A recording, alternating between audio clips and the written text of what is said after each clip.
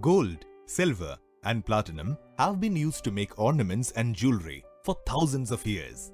Mercury is used in thermometers to check body temperatures. Copper is used for making electrical wires that are widely used domestically as well as industrially.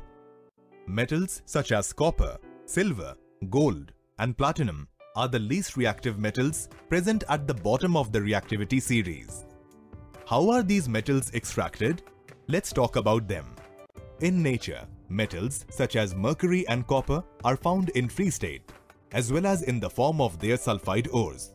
Let us first look at how mercury is extracted. Cinnabar or mercury 2 sulfide is a principal ore of mercury. The extraction of mercury from cinnabar consists of two steps. In the first step, concentrated cinnabar ore is heated at a high temperature in the presence of air. This process is called roasting. In this process, mercuric sulfide is converted into mercuric oxide with the liberation of sulfur dioxide gas. The mercuric oxide thus formed is then strongly heated to reduce it to mercury metal. Oxygen gas is also released during this step.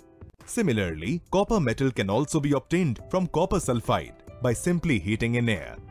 Let us learn about the extraction of copper from its sulfide ore, copper glance. The process involves the following two steps. The concentrated copper glance is heated in the presence of air. The oxygen in the air reacts with the copper sulfide to form copper oxide and sulfur dioxide gas is released. When a significant amount of copper sulfide is converted into copper oxide, the supply of air for roasting is cut off. The copper oxide thus formed reacts with the remaining copper sulfide to form copper metal and sulfur dioxide gas. The metals thus obtained after reduction are generally impure and must be purified. Electrolytic refining is a common method for refining impure metals. Let's discuss the process of electrolytic refining of copper metal.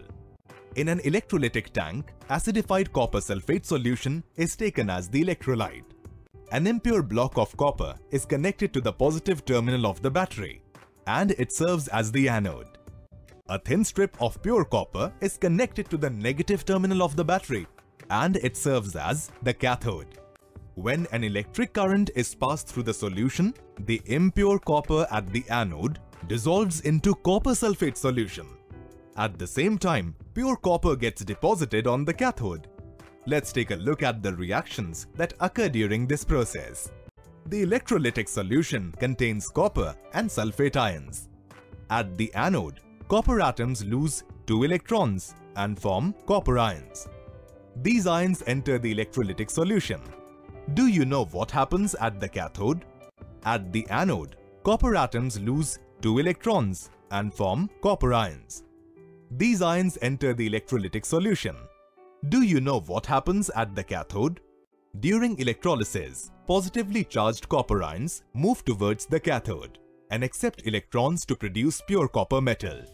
As the process continues, the thickness of the impure anode decreases, while the thickness of the pure cathode increases. Now, the question arises, what happens to the impurities present in the impure metal at the anode? Impurities that are soluble dissolve into the solution, while the insoluble impurities settle down at the bottom of the anode in the form of anode mud.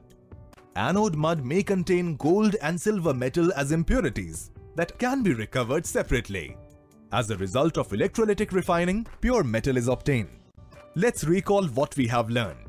The majority of metals with low reactivity occur as free elements in the Earth's crust, and some less reactive metals can also be found in nature as sulfide ores.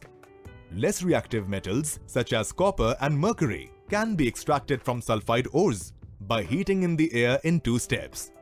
In the first step, the sulfide is converted to metal oxide, which is then reduced to metal by further heating in the second step. The metals are then purified by electrolytic refining.